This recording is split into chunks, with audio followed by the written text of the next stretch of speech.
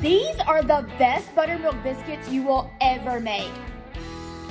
First, throw your butter in the freezer for at least 30 minutes, then measure 2.5 cups self-rising flour like this, spooned and leveled.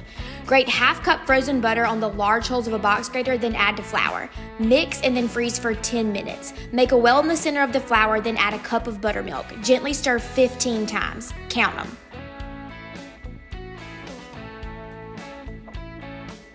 Turn dough onto a lightly floured surface and pat into a 9x5 rectangle, then fold in half. Repeat 3 more times, then pat to 1 inch thick and cut with a 2.5 inch round cutter. Bake at 475 for 15 minutes, then brush with melted butter. Look at those layers! This is how you really make classic Southern sweet tea. Boil 4 cups of water, then pour it into a heat-proof pitcher. Steep 4 family size or 12 regular size tea bags for 7 minutes. If you want crystal clear tea, hear me out on this one. 1/8 of a teaspoon of baking soda. I know it's weird, but I promise it works. Then stir in a cup of sugar. Stir it all up with 4 cups of ice, and that's the tea. Cheers, y'all. In the South, a tomato sandwich is always in season. To make a tomato sandwich, don't even think about using anything other than old-fashioned white bread that sort of sticks to the roof of your mouth when you bite into it. And don't you dare toast it. The condiments, just a ton of mayo. Like both sides of the bread, just when you think you have enough, add some more. And salt and pepper. That's it. If you want to be fancy and add lettuce and bacon, then honey, you've got a good BLT, but that's not a tomato sandwich. And at the end, if your hands don't look like this and your bread is not this soggy, you did it all wrong. Let's make some real cream corn. Now this is the real way to do it. Get out a corn creamer, a tool made specifically for creamed corn. It cuts the kernels off and then milks the cob so all of the creaminess comes from the corn itself and not some added stuff. Run the cobs along the corn creamer to release the milk and cut off the kernels, then transfer it to a pot and cook over medium heat until thick. Season with salt, then add a splash of cream and a good hunk of butter. Not too much cream though. Serve, top with chives. Oh, and it's also a great dipper for fried okra, trust me.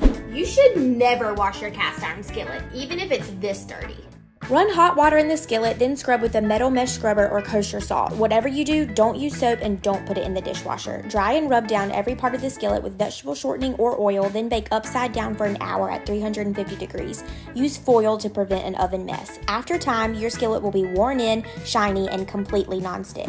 Most holiday recipes serve a lot of people, but here's a recipe that's perfect for just one. If y'all learn any recipe from this account, I promise this is the one you're going to want to remember. Sometimes I sit on my couch watching Netflix and crave just one really good cookie. All you do is soften a tablespoon of butter in the microwave for 10 seconds. Mix it with a tablespoon of brown sugar, a teaspoon of regular sugar, 2 tablespoons of flour, a drop of vanilla, and some chocolate chips. It doesn't have raw egg in it, so you can eat the dough straight or bake it at 350 for 15 minutes, then sprinkle with salt. You're welcome. I just made peach ice cream in a jar.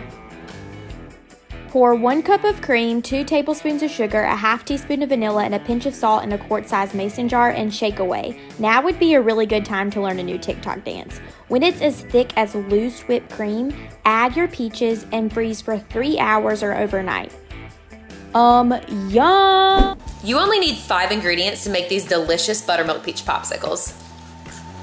For a truly refreshing treat this summer, keep these sweet popsicles on hand. Making this recipe is a delicious way to use up any overripe or less than perfect peaches.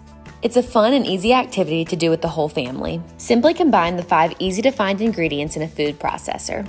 Then stir in 1 cup of finely chopped peaches into the buttermilk mixture to create a peachy taste with every bite.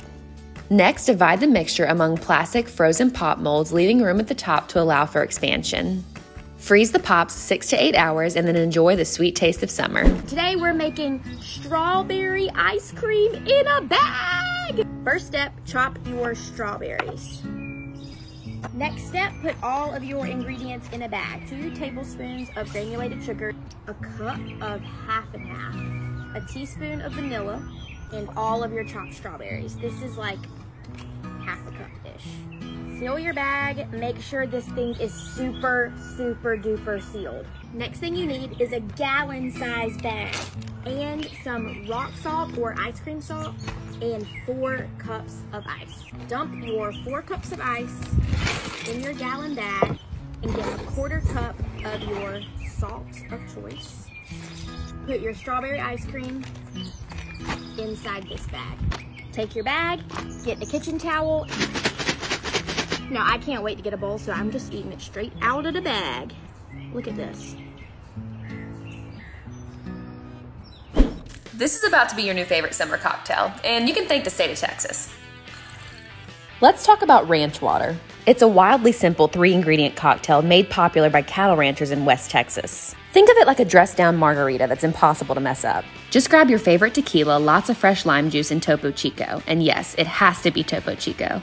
It is the most bubbly and refreshing summer porch cocktail ever.